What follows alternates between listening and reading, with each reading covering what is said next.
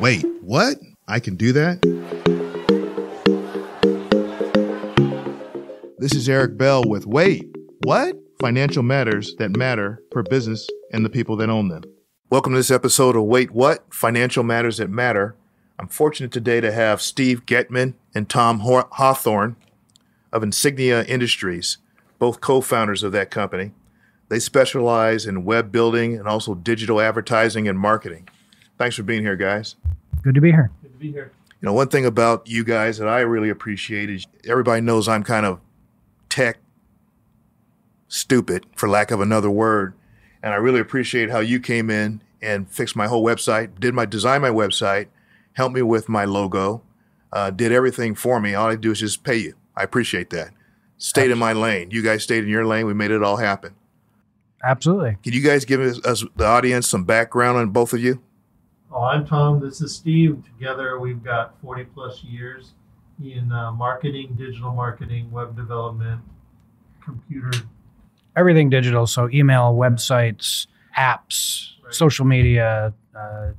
We've basically been in the digital marketing and advertising business since there was a digital marketing and advertising business. Seems like there's a heightened focus on that right now with COVID, people being home, trying to push their businesses out, trying to get just more visibility in terms of their business because you're not driving down the street and seeing it anymore. You got to see it on the internet. Yeah, that's a trend that's been going on a really long time, 20 plus years now, where spend has been shifting from traditional, TV, radio, print to digital for a couple of reasons. One, at least it used to be really cheap. And more importantly, it's very measurable. You can kind of tell what someone has done if they've clicked on an ad, come to your website. Did they fill out a form? Did they not fill out a form? What else did they do? So you can get a lot of information about what your money bought you. Right. You and I were talking, Steve, about marketing. You said marketing's still the same. But to me, how you market has changed significantly. You touched on that a little bit, but you said you don't need new bells and whistles and all that kind of stuff. You just have to put it in a different format? The basic premise of advertising and marketing hasn't changed since there was advertising. It was, you have to have an offer, you need to have a message, you need to have a brand. All of the new technologies that have come across the way, whether it be social media or websites or going back, emails, they all just basically use those same premises. They're just different channels to reach people. Yeah, that's the tactical part of it. What the tool that you're going to use, but you need to start out with a message. You need to start out with a brand. And a lot of people, I think, get confused and they start a business and they think, I got to get on Instagram and I got to start taking a bunch of pictures and posting them. And they may head off in the wrong direction. And depending on your business, Instagram may not have been the right choice. It might have been LinkedIn, or it may be traditional mail, because direct mail is still out there and it's still being used. Mm-hmm. It could be an email campaign. There's a lot of different approaches, and that's where we try to come in and help people with their approach. Okay, so it's kind of a needs-based, client-driven approach. Right. Learn their business, learn what they need to do, and then try the different aspects geared towards their solution. And tailored towards whatever their budget might be. So there's small companies that have very tiny budgets. There's big companies that have multi-million-dollar budgets. So, back to marketing, let's say someone's in print and they realize that's kind of obsolete for them. You can help them transition, or how does that go? Tell me what your process is. Right. So we'd evaluate the materials they currently have. Right. We'd evaluate what their current approach is. Some of it was probably working. Some of it may not have been working. We'll kind of lay it all out and decide what new approaches to try. And we may do A/B testing on something, but see which one's going to work for them and spend the time to figure it out. Until I met you guys, I didn't have Facebook. I didn't have Instagram. I have it now. I was never a believer in it. I probably should have been, but there's a lot of people out there like me. Why should they be looking at that as Facebook, Instagram, LinkedIn, all that stuff? Well, Facebook and Instagram specifically, because that's where the eyeballs are right now. There are people spending hours and hours a day on Facebook, and mobile apps too. There are advertising units within all of the apps on your phone, or most of the apps on your phone. People spend about 5 hours a day looking at their phone. That's what they're watching. They're not watching TV as much. They are watching on-demand video, but a lot of that is even on the computer screen as well. Something that I like that you did, Steve, and I don't know. So I have my page, or my landing page on my website, but also when I look at it on the phone, it looks good too. I mean, is that that automatic? Or is no, it's not automatic, but you have to design for the phone first now. Probably 5 or 6 years ago, phones became more than half of website visits, just because everyone has one. People don't always use their computer. It sits at home. They always have their phone with them, so they're looking at it when they're in the car, sometimes while they're driving. They're looking at it when they're sitting in a waiting room. They're always looking at their phone. So any website you do, I would actually say the mobile experience is far more important than what it looks like on a desktop, although you still want it to look good on a desktop. It'll vary a little bit depending on your industry. If you're a corporate business, you may get a little more traffic on desktop versus the actual mobile. Somebody may pull it up on their laptop or their tablet rather than their phone when they're in the car or out with a friend. If you're more entertainment, your immediate restaurant, then mobile is 70, 80, 90% of the people that are pulling up your site are going to be mobile. Yeah. And so the way we work is it's called responsive design. We make sure that the site is the way we want to see it on those 3 platforms, which are mobile, tablet, and desktop. You know, what's cool that you guys did for me is you put this calendar thing on my website to where it comes on my phone. I can see where I got appointments and who's going to come in, who wants to talk to me, those type of things. What was that, Steve? I forget what that was called. That was called Calendly. There's a couple different offerings that do kind of a similar function. Calendly happened to be a free plugin for what you needed, so why pay for something if you don't have to? But a lot of that actually kind of feathers into marketing automation, which is another big thing right now, is where someone comes to your website, they fill out a form that goes to your phone instantly, right? So you can reach out to them most importantly, you can reach out to them how they want to be communicated to. So do they want you to contact them via email? Then you can email them. Do they want you to text message them? You can text message them. Do they want a chat right on the website? You can do that too. Actually, I think we put that on your site. So you can basically communicate with the consumer or your potential customer in the way that they are most comfortable with, and that reduces the amount of friction between them being a potential customer and being a customer, because you just make it easy for them. You know, and Tom, your point about restaurants, I was just at one last night, didn't know which one I wanted to go to, so I looked for restaurants in my area where I was at that particular time, and they all popped up. So that's, like you said, they're more on the phone versus a computer or desktop, laptop. And a lot of them are bringing in reservation apps and plugging into that market so that people can just take care of it all right there on their phone. And you guys are experiencing all those areas. Yes. Yeah. Is there any limitations geographically for you guys? I mean, you work nationwide or? We've worked nationwide. We used to do a lot of work for some major automotives, both within the U.S. and Canada. We did a couple of projects even in the Middle East. We say automotive dealerships? No, we worked for OEMs. So okay. Ford, Chrysler, Jeep, Ram, Kia. We also worked for dealer groups, which were, you'll have, say, 70 dealers that are in a geographic area. They'll pool funds to go to market within their region. And then individual dealers, too, which they also have their own marketing budgets. We didn't do as much work for the individual dealers, but the tier 2 part of it, which is the regional groups, we did a ton of work for them. We would take the national message of whatever it was for their program and push it out through like the Rocky Mountain Dealers Group or whatever that would be. Mm-hmm. Yeah, that was actually, I'd say, one of our most successful campaigns. I guess we could say it was Ford. They had 5 sales events a year, and we would structure a sweepstakes around each of those 5 events. So they were, 2 months on, usually 1 month off, 2 months on. And we then came up with an extension of that campaign that could be used regionally. So you've got Ford, who's paying for the kind of nuts and bolts of the campaign. They're paying for the prize. They're paying for the website. They've made that investment. Then we could leverage that investment on a regional basis, do some additional marketing for them, specifically via email, via their regional website, via, what else did we do?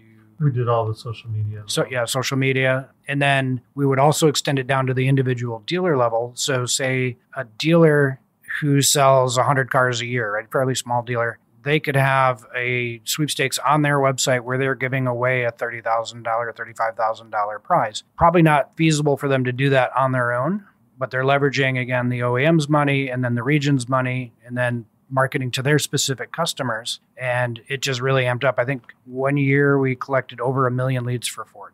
Wow. And they weren't just kind of your bunk sweepstakes. They did convert, and the ROI on the programs did 2, 3, 4, 5 times what they were paying for the programs. They got the value out of it. So it was definitely something that did work for everyone that was involved. Yeah, we did it for several years. We went back through all the years of the marketing we did for Ford. We sold over $1 billion worth of vehicles. And we could tell that because we had the leads that we had collected, and you can match those back to sales. Yeah. Did all the sales match for it. Now, what's up with Ford now? They take it in-house, or what are they doing now? So they took a lot of stuff in-house. Yeah. Then they're not doing as much as they were. Yeah, so we worked directly for Ford on some projects, but our main client was Ford's agency of record. And their budget got cut back in 2016 by about $220 million. So that budget cut kind of spread all the way downhill. Trickle to all down, their partners. Yeah. A lot of the work was taken from them, too. Ford kind of spread things around, and they have their own. It's not a Ford company, but it's a company that is owned by some Ford friends. And they kind of put the work through that, too. It's a partnership between the OEM and some of the dealers. So they use that for a lot of their advertising and marketing now. Now, I want to ask you about coding, Steve. How does that kind of stuff work? Do you guys do all that kind of stuff also? I'm a developer / coder. Tom's on the creative side. So coding, is that writing software? Is that the same thing? You're writing code that makes the computer do what you want it to do. Okay. And Tom comes up with what things should look like. I'm the one who makes them work the way that they're supposed to. And for the last several years, we've had projects that were too big for one person to do. So I have a team, actually have a team both onshore and offshore, depending on the project, that we can bring in to do projects of any size. And we can also do it very cost efficiently because when they're not working on stuff, we're not paying them.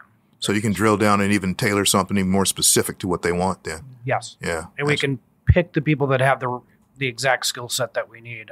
I stay focused on architecture and how things should work. And then most of the actual development, I manage teams that do that. And then same with Tom to some extent with creative. He's kind of the creative director. And we also have some people that can help us out if we need additional help. Yeah, for the simple, easy projects, I kind of just, it takes longer to explain it than it does to just do it. So right.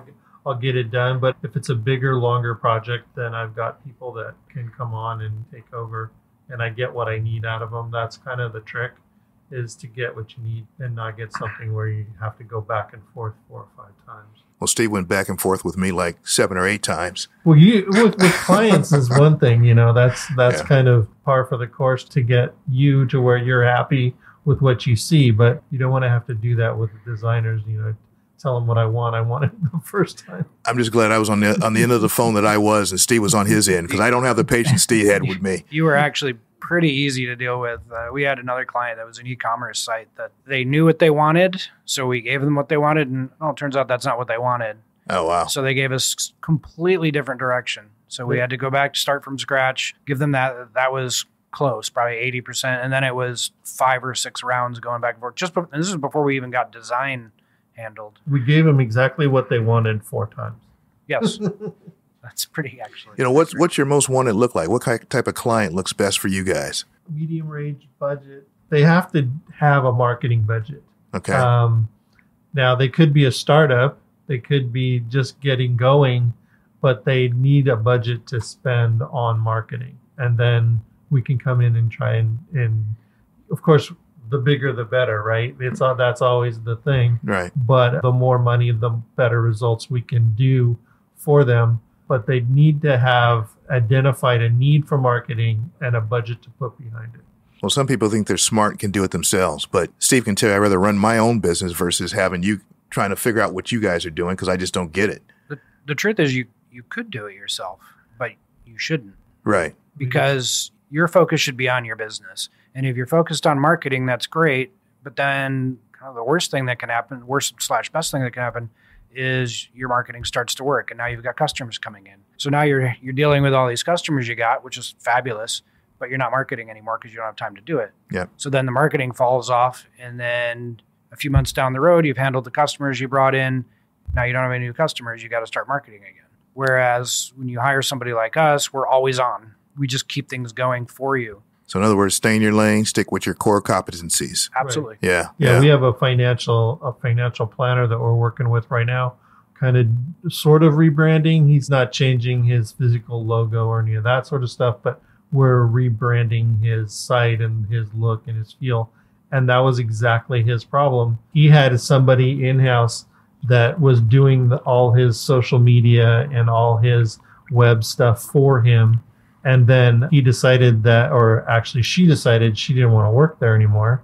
So she left. So then he started doing it, and he just wasn't doing it because he couldn't fit that into his schedule. Yeah, there's only so much time in a day.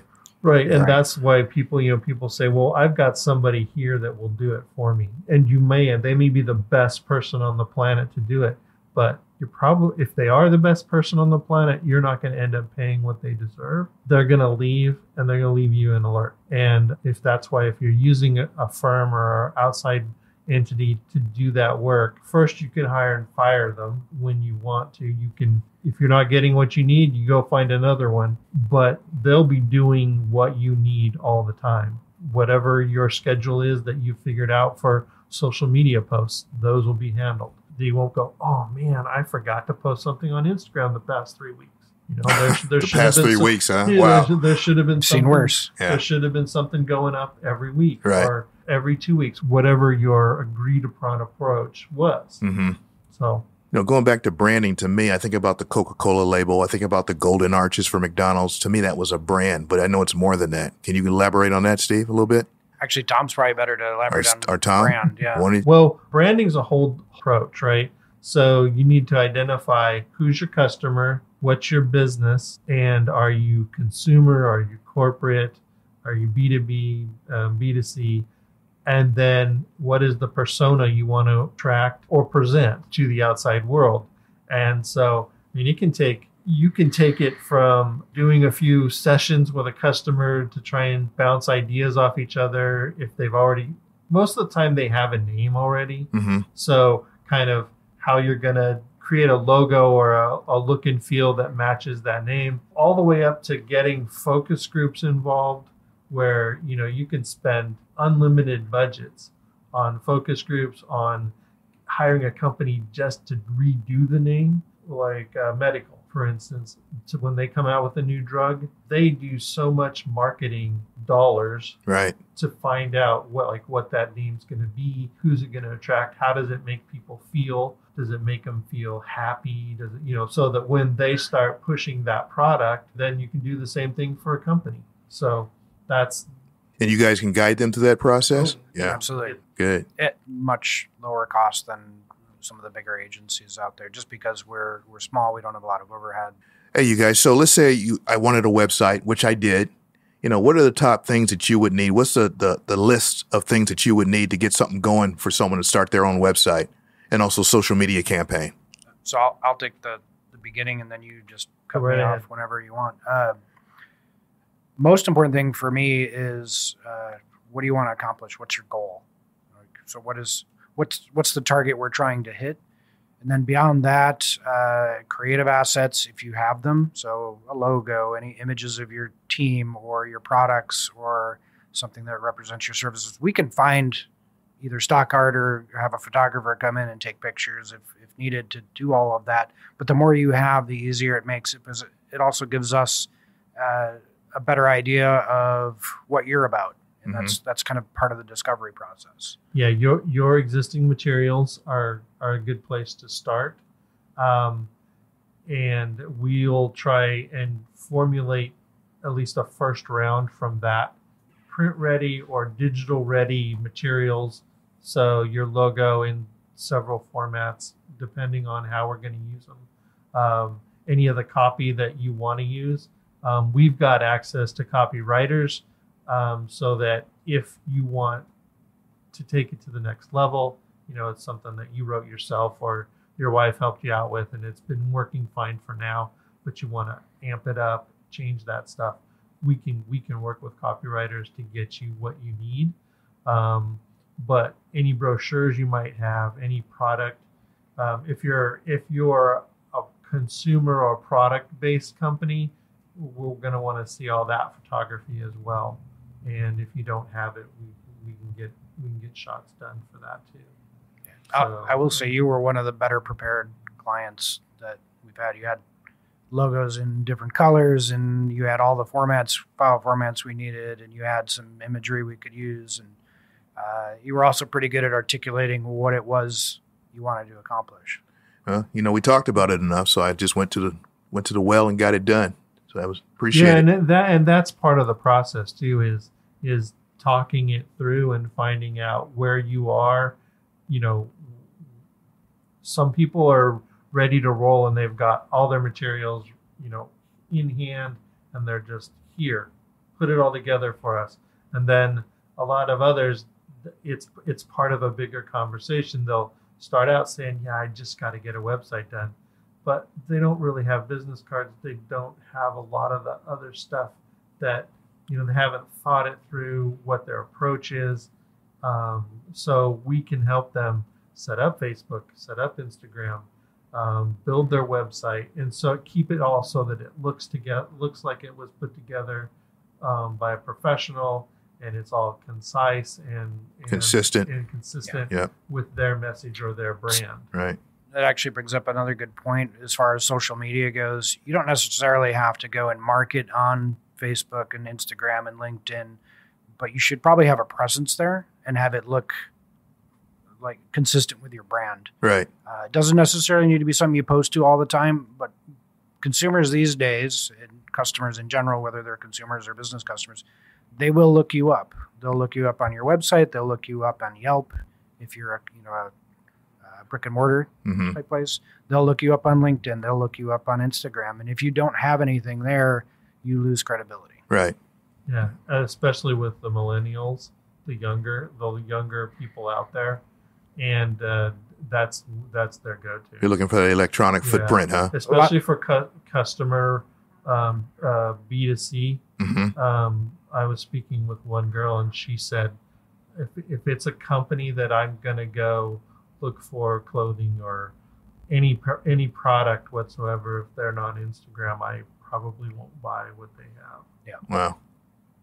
So, and it's a little different in the B2B world. It's more LinkedIn, and like what we do, it's more of our personal contacts and talking to people in advance, because they're not necessarily going to believe the fluff that's on a website, but you still got to have it. So, and there's other platforms that are either here now or coming along, like TikTok's another one that's starting to take over. And people are still figuring out how to monetize that, but that's always going to be changing. And again, the basic underlying premise is still going to be the same. It's just picking the right channel to reach the people you want to reach. I can't see TikTok for a business application, can you? They're using it for politics. Well, yes, I guess so. Yeah, it's selling a lot of product. Wow. And I saw AOC did a Twitch yesterday. 700,000 people watched it. Do you imagine a campaign event that was 700,000 people? I don't even know what Twitch is. So Twitch it's a platform. It's owned by Amazon. They bought the company. That all it really is you've got a camera on somebody and they're playing a game, and you can see the game on part of the screen and their face like in the corner. And they they chat about it. They chat about the game. They chat about life. They chat about whatever. And there's just millions of hours being spent watching this content. Some people are playing Call of Duty. Some people are playing Fortnite. Some people could be playing Candy Crush or something super simple, and they're just talking while they play. And those, I followed this one guy, and he's playing Call of Duty, and people are giving him stars, and these stars have a monetary value. It's very small, but he's getting millions of stars. Wow. So stars like a penny. Yeah, so it's millions of pennies. Right. That still has those add up. That's got a value, right? There was a movie about that, I think. Yeah. Wow. Just a fraction of a penny. That's right. So it all goes back to our initial philosophy, is that you need to be thinking of marketing and using the tools to get it done, because don't get too wrapped up in that individual tool. whatever it may be. Because we've had instances when we were doing a lot of the Facebook stuff, that used to be likes was the thing you wanted. Everybody wanted likes on their page. Well, then Facebook changed the way they do things. Mm-hmm. Nobody really likes a page anymore. You don't. It's all in your newsfeed. You don't go to the individual pages. Yeah. But you're still following that person or that company. You know what they're doing, but it's not directed back at their individual page. The important thing to me for branding is it's not just a logo, right? Right. It's all of the things that go into the logo, and then The why of the logo. colors, Right. types, what type you're using, all of this, how your logo is treated, right? You can't just stack it on top of something else. It's all kind of intended to keep things very consistent and to make sure that anyone who's exposed to that brand starts to get the same feeling towards it, because feelings sell products. Anything else, guys? Anything you wanted to mention, Tom? No, I think we covered it all. All of it? Well, no. Well, thanks for being here today, guys. Let me give some information on you. All right, why don't you guys tell us how to get in touch with you? Tom? You can reach us through our website, which is insigniaindustries.com. Spell that for us. INS. That's what I thought. Yeah. That's Look at your phone. That's where it is. Yeah, it's INSIGNIA Industries, INDUSTRIES .com. .com. Give it for us again louder, Steve. Insignia Industries. So it's INS. Oh my God. You're trying to get me to. I'm trying. Yeah, you need to All do right, it. hold on. And you can always get hold of me at my number, 714-643-2500 with Sitch Radio, and my extension is 420. And I can always pass messages on to Steve and Tom also. You can also reach me at 949-436-5557. That was Steve talking. This is Tom. My number is 714-925-8920. That's my direct line. Go straight to my cell. So it's INSSIGNIA Industries, INDUSTRIES.com. That's COM, right? COM. Thanks for being here, guys. Thanks Thanks for having us. Awesome.